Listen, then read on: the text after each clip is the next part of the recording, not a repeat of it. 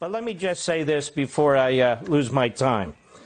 There's more evidence of voter fraud than there was ever evidence of Russian collusion. So those who keep saying, let's see the evidence, where the hell were you the last 4 years? You were nowhere. The Democrats went earlier and earlier voting and later counting. Now, why do they want that? More time to fix the system. I don't mean reform it. I mean fix it in their favor. They believed in flooding the system, create chaos. They've done this in a number of places. Grab power and then accuse your opponent of misbehavior. Where does that come from? Two Marxist professors, Cloward and Piven. That was their ideology. The Democrats have embraced this for years and years. Now we're supposed to have unity. Let me tell you something.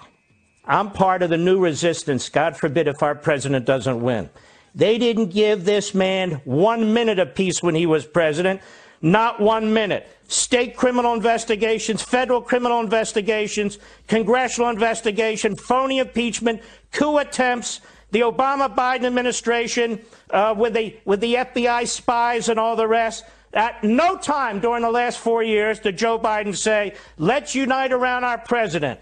So, Mr. Biden, God forbid if you're president, but I personally intend to treat you the same way Nancy Pelosi, Chuck Schumer, Jim Acosta, Fredo Cuomo, and all the rest of them treated my president.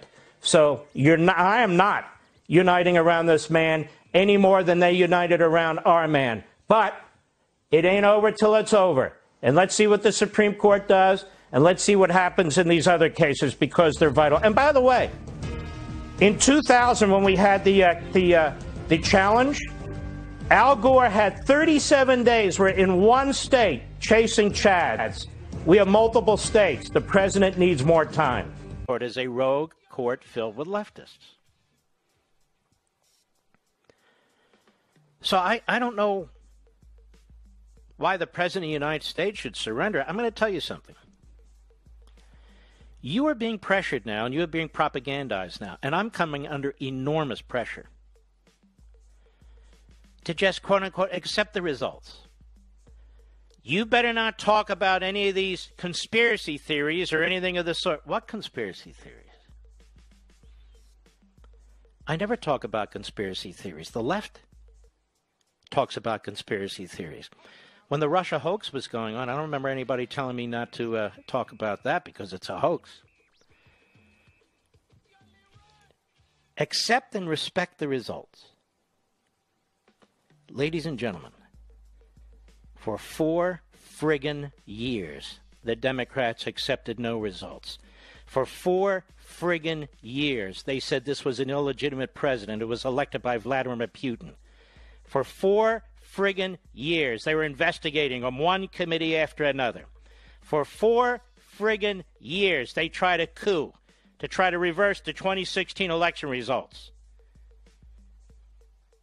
For 2.5 friggin' years, they unleashed a criminal prosecution against the President of the United States that failed.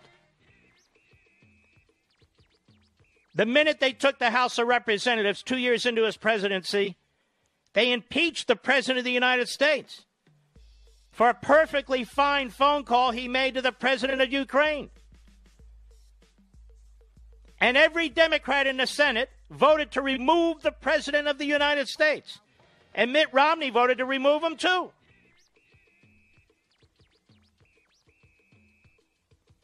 Since the moment he ran in 2016 with spies put in his campaign, with a rogue FBI, a rogue intelligence service, a rogue FISA court, tried to take him out. The FBI director with dirt on his hands, the deputy FBI director, the associate director of the FBI. Day in and day out, this president was hounded. Our president was hounded. His family was hounded. He didn't have 1 day of peace, not 1 day. And that was the plan. And they attacked him in the House, and they attacked him in the Senate, and every damn day in the media. They attack him in the Manhattan DA's office in New York City. Attack him now, the Attorney General of New York.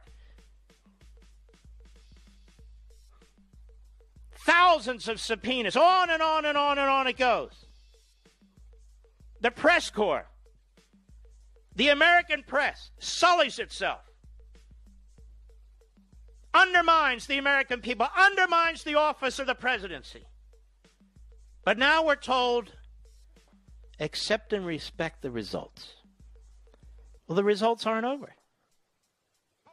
I understand the President of the United States has an uphill battle, and I'll explain why. It's not because of the facts or the law.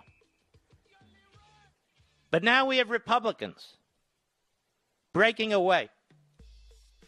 The Democrats never break away. Ever. And this is the problem with the Republican Party. And this is why they don't like Donald Trump. He's a strong man. He's a courageous man. He doesn't run. They do. And if it wasn't for Trump, the Republicans wouldn't have held the Senate. If it wasn't for Trump, the Republicans wouldn't have picked up seats in the House. And if it wasn't for Trump, 2 state legislatures wouldn't have been flipped. But they don't care. They act like they don't care. Now, Joe Biden's going to speak at 8 o'clock. This is the 3rd time since the election. Why? Because he's been told to act like your president. Kamala Harris will act like the vice president. Get things underway now. Accept and respect the results. Remember all the violence the left was talking about was in one paper after another, was in one news story. Where is it? There isn't any. Because their man won. Where's Black Lives Matter? Nowhere. Well, they may be in Portland, but that's it. Antifa. I've told you all along, these are the paramilitary arms of the Democrat Party. And Black Lives Matter, their leaders made abundantly clear their goal was to defeat Trump. Their goal was to defeat Trump. So now we're told the nation must unify. We must get back to normal. Now that we have destroyed the man you elected in 2016, now that we've destroyed, in my opinion, a historic figure, now, from their perspective, that we've defeated him, now the city's burned. We called you racists. We called you systemically racist. We talked about you as white privilege and all. And by the way, did you see the minority vote for Trump? I'll get to that later. We called him Hitler. We said anybody voted for him were neo-Nazis. But now all is okay because we won the presidency. So just unite behind us. Do what we tell you to do. Keep your mouth shut, and all will be fine. Not me. Unless the Democrat Party and their president receive some of the same medicine they fed to us, the American people, Trump supporters, and the President of the United States, this will never end. If they can do and say whatever they want when a Republican is elected, not just a Republican, when a man like Donald Trump is elected, and in return, nothing, then they're going to keep doing it. So I will say this. Should Joe Biden become president, I'm part of the resistance. Oh, yeah. I learned from the media. I learned from the Democrats. I learned from Bernie Sanders and AOC and Antifa and Black Lives Matter.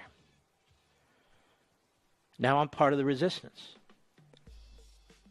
Now, I believe in a peaceful transfer of power, so I'm not talking about violence. I never have.